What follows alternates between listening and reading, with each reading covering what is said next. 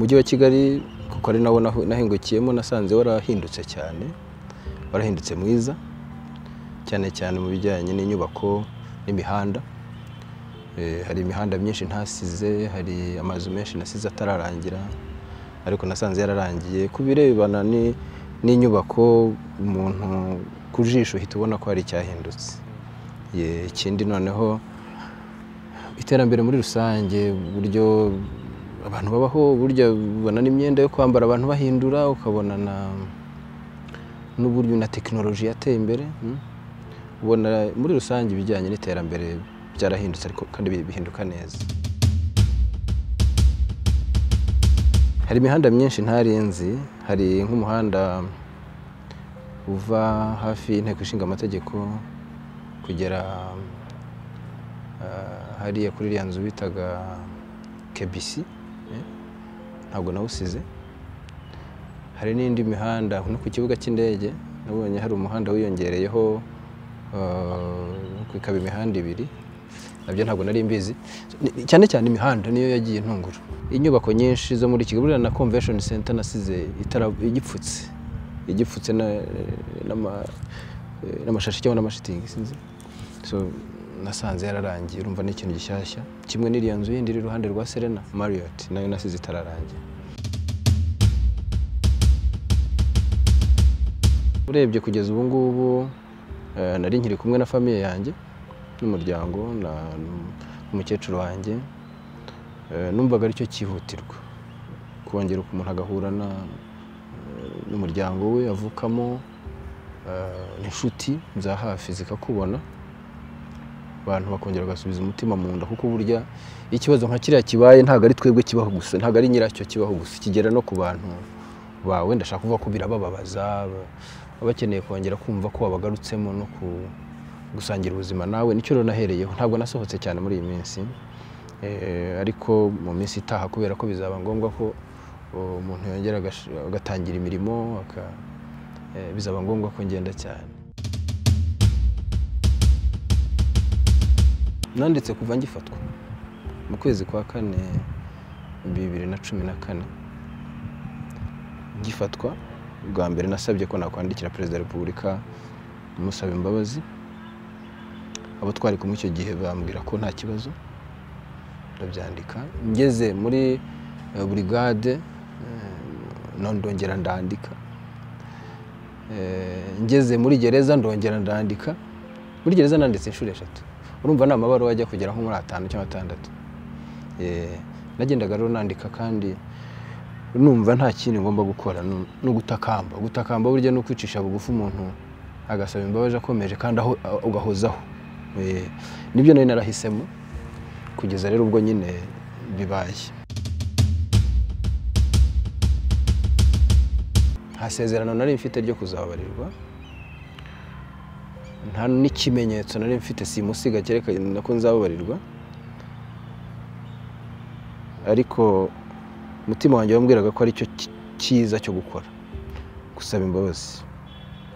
Iyo umuntu ageze mu kibazo nka kiriya, umuntu yumva byinshi, wumva n'inama nyinshi, ukanatekereza byinshi, ariko icyangombwa ni ukumva ijwi ry'umutima. Buriya rero njye gusaba imbabazi nari nabitekerejeho, nsanga nkurikije ibyo nshinjwa, nkurikije uburyo nabyemeraga, nsanga icyanogera kigaha amahoro umutima wanjye kandi kikanyumvisha ko ndi mu nzira y'ukuri ari ugusaba imbabazi. Birumvikana gushima nibyo biza mbere, naranabikoze nubwo wenda tutarabonana, ariko naranditse mushimira. Ikindi nuko namwizeza ko ubufatanye nagaragaje nari mfite n'inzego z'igihugu nifuza ko bukomeza, kugira ngo umusanzu wanjye w'umuhanzi utarangirira ku ifungwa ryanjye. Umuhanzi inganzo yiva mu masomo atandukanye abona mu buzima cyangwa mu rugendo rw'ubuzima, kandi muzi ko ubuzima ari umwijima n'urumuri bivanze, urababara bugacyo ukishima, ntabwo ubuzima ari umucyo uhoraho. umuhanzi rero muri urwo ruvangitirane rw'amanywa nijoro yo mu buzima bwe cyangwa urumuri n'umwijima bisimburana, mu by'ukuri hose avanamo inganzo y'ubutumwa atanga. Nkaba navuga rero nti nyuma y'iki kibazo nabayemo imyaka 4 n'igice, nta gushidikanya ko inganzo yanjye nayo yakuze, ndetse wenda ikaba yarushaho gucengera imitima no gutanga ubutumwa bukwiye. Birumvikana rero ko mu gushimira Perezida wa Repubulika nanamugaragarije ubushake bwo gukomeza gufatanya n'inzego za leta twafatanyaga, cyane cyane biciye muri wa muryango ya fondasiyo nashinze, ariko no mu bihangano burya nk'umuhanzi nzakomeza guhanga, ni nacyo nzashyiramo imbaraga cyane mbere yuko njya muri ibyo bikorwa by'ubukangurambaga nakoraga na fondasiyo yanjye. Ngomba kubanza ngahura n'abantu bakunda indirimbo zanjye, nkabaririmbira, nkabaha indirimbo nk'uko bari basanzwe bazikunda, mpereye ku bakristu. Noneho nyuma tukareba niba twatangira no gukora n'iriya ONG nashinze ikora ubukangurambaga nabwo bujyanye n'ubumwe bw'Abanyarwanda n'amahoro mu gihugu cyacu ndetse no mu karere. Izina ndangagaciro twishimira ko twatangiye gusogongeraho mu gihugu cyacu: ubwiyunge, imbabazi, urukundo, ubworoherane, ubumwe. Numva bidakwiye kugarukira mu gihugu cyacu, dukwiye no kubisogongeza akarere kacu, kuko muzi ko akarere tubamo ni akarere kabamo ibibazo by'intambara kuva mu myaka irenga 20. Nta mpamvu rero twajya tubona ibisubizo ngo tubyihererane kandi n'abaturanyi babikeneye. Niyo mpamvu numva ubukangurambaga bwanjye bw'amahoro n'ubwiyunge igihe nzatangirira kubukorera, kuko ubu si cyo ikihutirwa no kongera nkajya mu nzira nk'umuhanzi, nkongera ngashimisha abakunzi b'indirimbo zanjye, ibihangano byanjye. Noneho nyuma tukaba twareba niba n'uwo muryango narashinze batangira, dore ko wo ukenera n'ubufatanye n'abandi bantu batandukanye kugira ngo ibikorwa bibashe gukomeza.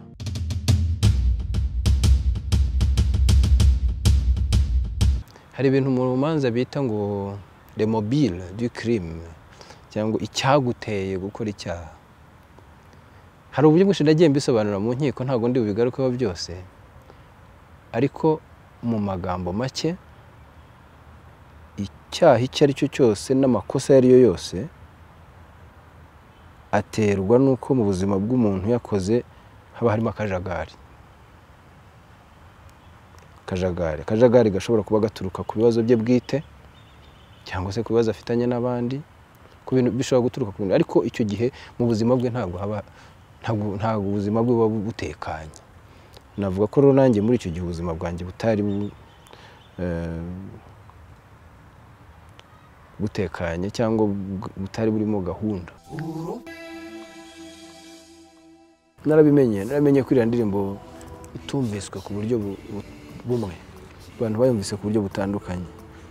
Mu magambo make, ubutumwa nashakaga gutangamo ni ubutumwa bw'imbabazi, ubutumwa bwo kugira impuhwe, ubutumwa bwo kwifatanya n'abababaye, ubutumwa bwo kwizera no gukunda Imana, n'ubutumwa bwo kugira urukundo rutagira umupaka.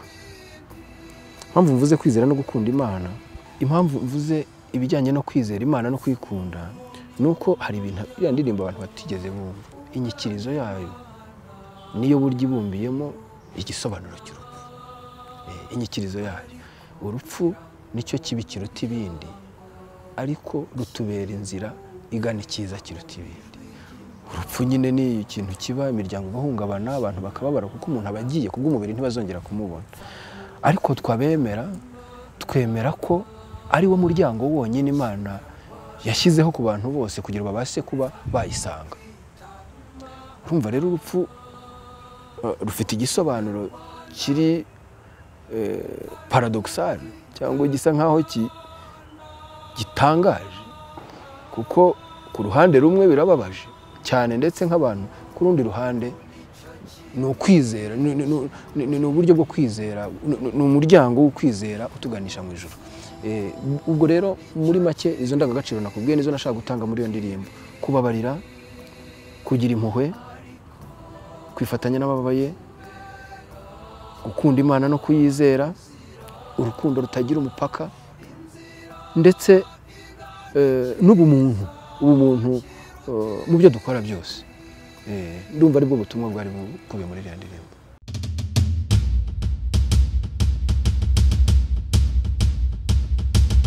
Muri gereza nabyukaga mu masaa moya, saa moya n'igice, nkajya muri siporo kugeza nka saa 3, nkajya muri dushe, nkava muri dushe nkajya gutoza korali, ko nari mfite korali ikomeye muri gereza irimo abantu 150, korali twise Cœur Mutagatifu Tereza w'Umwana Yezu, korali ya Gatolika.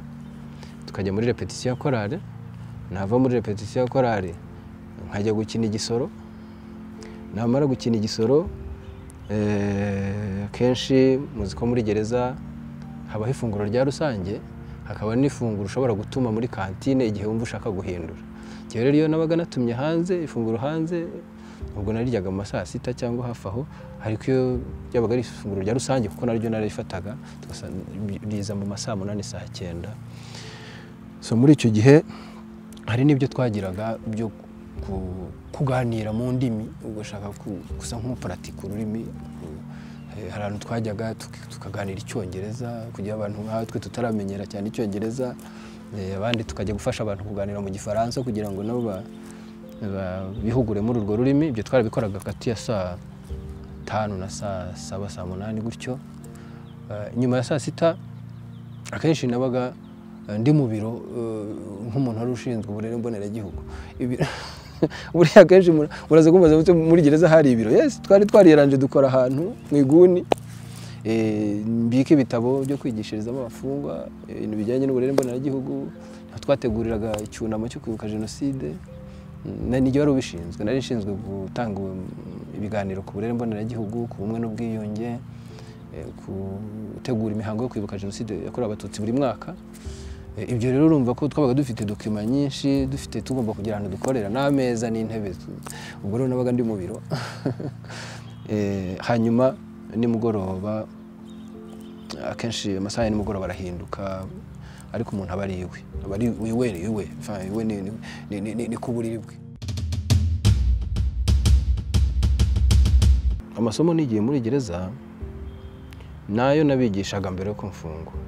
Amasomo nigishaga imfungwa n'abagororwa mbere ko mfungwa, ariko icyo nakoze nongeze muri gereza nuko nanjye narushijeho kuyacengera numva ndeba. Hari ugusura abafungwa, ukumvura abasura uri ku ruhande rw'abasura nyine. Hari no kubura umufungwa n'aba bantu bakagusura, urumva biratandukanye kandi wasanga byuzuzanya. Mu kazi nakoraga mbere muziko nigishaga, nakoraga ubukangurambaga mu byiciro bitandukanye harimo n'amagereza, nkabigisha indangagaciro zo kubabarira, zo gusaba imbabazi, cyane cyane ababaga barakoze ibyaha bya jenoside. Icyo gihe nibo twibandagaho, tukabigisha indangagaciro zo gufashanya. Muri gereza haba harimo ibyiciro bitandukanye, haba harimo abantu bababaye cyane kurusha abandi. Ubwo rero izo ndangagaciro nabigishaga, nabonye navuga amahirwe nanjye yo kuzishyira mu bikorwa. Ubwo bwiyunge nanigishije abanyarwanda kuva mbere. Ngeze muri gereza nabanye n'abantu batandukanye, nk'umuntu wacitse ku icumu, nabanye neza n'abantu bashinjwa jenoside. Twanakoranye akazi keza muri gereza kajyanye n'ubwiyunge n'ubukangurambaga kuri gahunda zitandukanye zo gukunda igihugu. Kugira ngo mbabwire ko muri gereza buriya naho hakorwamo akazi gakomeye kandi gakorwa n'abafungwa. Ahantu hari abantu 8,000 birenga, haba hagomba kuba gahunda z'uburere mboneragihugu, ubukangurambaga ku bijyanye na gahunda za leta, kugira ngo batumva ko ubwo buzima barimo bubakura mu gihugu. Gereza nazo ziri mu gihugu, nazo ziba zigomba kugendera. Ubwo rero muri gereza sinagezemo ngo numve ko uwo nariwe birangiye ngiye guhinduka undi cyangwa ngiye gusa nk'uwigunga. Ahubwo nahise numva ko mbonye amahirwe yo kugaragaza ko bya bintu nigishaga mbyemera koko, kandi nkanabishyira mu bikorwa kuko ndi kumwe n'abantu bireba. Muri gereza rero nigiyemo byinshi. Cyambere no kwicisha bugufi, icya kabiri no kugira impuhwe, no kugira icyo umuntu afasha, ibyo bita mu Gifaransa être compatissant, gufasha abababaye no kwifatanya nabo yari ngombwa. Nigiyemo gusaba imbabazi, mbere naririmbaga cyane gutanga imbabazi nk'umunyarwanda wacitse ku icumu rya jenoside, kandi ni ubutumwa numva buri mu mutima wanjye cyane, gutanga kubabarira. Ubu rero kugira imbabazi ziba zuzuye, umuntu akwiye kumenya kubabarira ariko akamenya no gusaba imbabazi.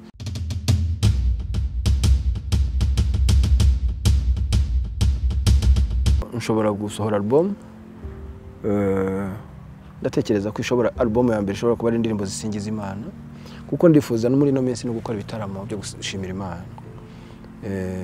Tuzabamenyesha ko gahunda zizaba ziteye, ariko numva mfite ubushake bwo gukora ibitaramo byo gushimira Imana mu kiliziya abakristo gatolika bakunda indirimbo zanjye, tukongera tukabonana tugasingiza Imana tukishima.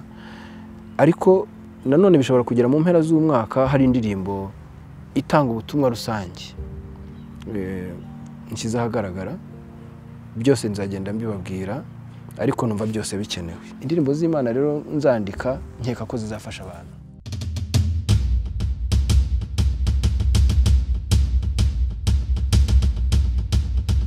Yego, narabyumvise ko indirimbo zanjye zagezweho ntizongere gucurangwa ku maradiyo mu Rwanda. Nteganya ko muri iyi minsi mu kugenda negera inzego n'ubundi twakoranaga mbere yuko mfungwa, nzisaba ko twasubukura ubufatanye ku buryo zakongera zigacurangwa mu gihe zikenewe, ndetse n'izi nishyashya zikaba zakwakirwa mu bitangazamakuru.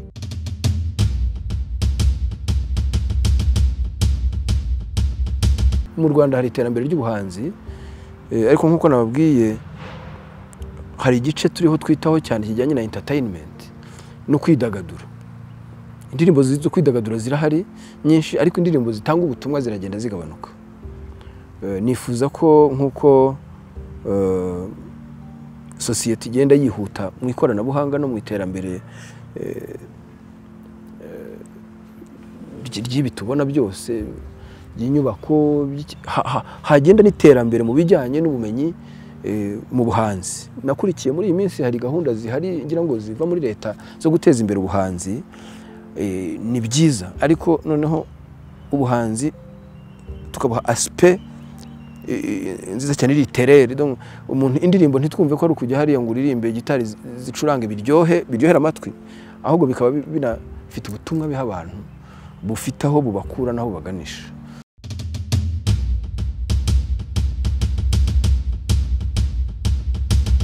Nakoranye n'abahanzi bitwa ba Meddy na Deben batarajya hanze, na ba Chanel na Miss Jojo. Bari generation yanjye nkivi Burayi, nibo nasanze bari kuri ala mode. Ariko ubu bano bahanzi bashyashya Marina na Buravan ntago mbazi, ariko urumva n'amazina bashyashya Buravan. Ariko nyine ngira gutya nakumva radio nkumva ijwi ryiza cyane, kumva umuntu ufite ijwi ryiza cyane ukavuga ati bon, burya nyine chaque époque Imana igenda ituzanira impano zidufasha. Ku buryo rero impano zirahari, ibyuma birahari byo gukora umuziki neza, abantu barabikoresha neza kandi bari passionné, societe nayo ikabyakira. Ariko nkeka ko hakenewe no ku societe kutayisondeka, tukayiha ikintu gifite ubutumwa bufatika, kuko nkeka ko ubutumwa ari nabwo butuma indirimbo idasaza.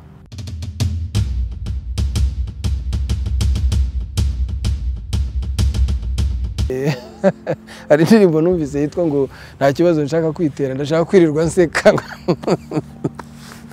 Narayumvise ndashaka kwirirwa nseka, ndanayikunda cyane. Nyine tujya tuyumva mu rugo nka ni indirimbo nyine ya entertainment.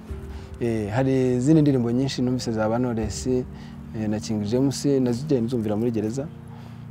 Zose ni byiza.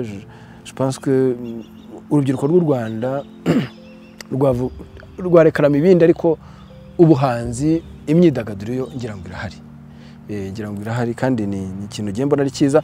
Gusa nifuza jewe ku giti cyanjye ko haboneka abahanzi bashyira imbaraga cyane mu butumwa, mu ireme ry'ubutumwa batanga.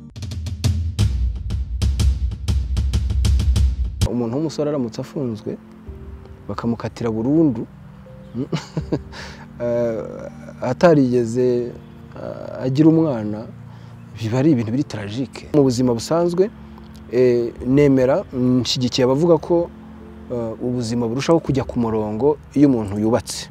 Umufasha ni ngombwa. Nemera ko ubuzima bw'umuntu wubatse buba buroruganize kurusha ubw'umuntu utubatse. Nta mufasha ndabona, nta muntu tuzabana ndabona, ariko bindimo kandi ntabwo umuntu amushaka. Nemera ko umuntu adashaka umugore, barahura. Umugore ntabwo umuntu amushaka ngo ugende ushakisha nk'umuntu ushakisha ikintu cyo kugura. Oya, murahura, c'est la providence divine, ni nk'amahirwe Imana. Nemera bavuga ko nyine umufasha atangwa n'Imana. Nanjye ubwo bushake mbufite n'isengesho nzavuga nzi ko rizumvikana tugahura.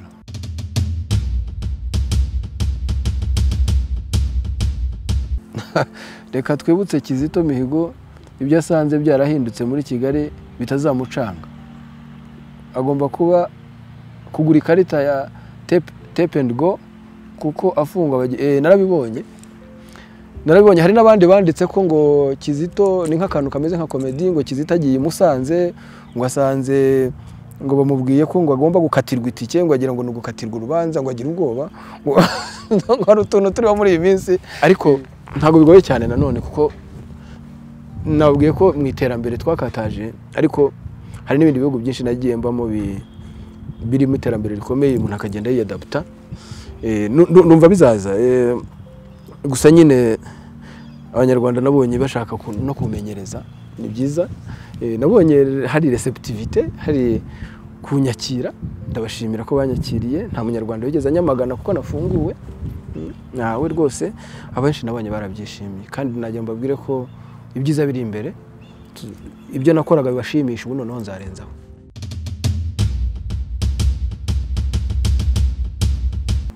Mpereye kuri iki kibazo nari ndimo, numva urubyiruko naruha ubutumwa urubyiruko cyane cyane ubutumwa bwo gukunda igihugu no gukunda Imana. Noneho gukunda igihugu, nkanababwira ko buri wese agomba kwiyumvamo inshingano nk'umunyagihugu zo kugira icyo amarira igihugu. Kandi noneho kugira icyo umarira igihugu, muri uru rubanza rwanjye n'ibibazo nagize, nashinjwaga kurwanya ubutegetsi. Iyo umuntu ashaka kugira icyo amarira igihugu cyangwa amarira abayobozi, afasha abayobozi, si ngombwa kugikora ubarwanya. Ushobora gutanga ibitekerezo mu buryo ubu n'ubu.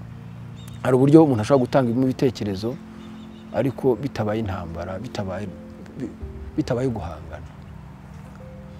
Nize ko hari umuntu ushobora gukoresha ibitekerezo bye agatera intugunda mu gihugu, hakaba n'ushobora gutanga ibitekerezo mu buryo bwubaka nta kibazo kibaye.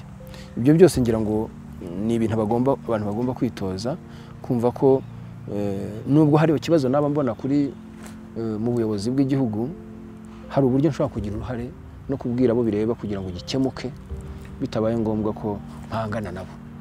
Sinzi niba muri mu byumva. Burya niko kazi gakorwa n'ibyo bita civil society organizations, imiryango itari iya leta idaharanira inyungu. Ibi bita NGOs, nabo baharanira inyungu z'abaturage kandi bunganira leta mu bikorwa byayo mu nyungu z'abaturage, kuko bo nta shyaka baba bari mu ntara. Ariko NGOs ntabwo zishinzwe kurwanya leta no kurwanya ubutegetsi, zirabunganira. Nkeka rero ko abantu bakwiye kwitoza iyo ngendo idahungabanya umwe cyangwa undi, ahubwo igamije gusenyera umugozi umwe wo kubaka igihugu kandi mu nyungu za bose.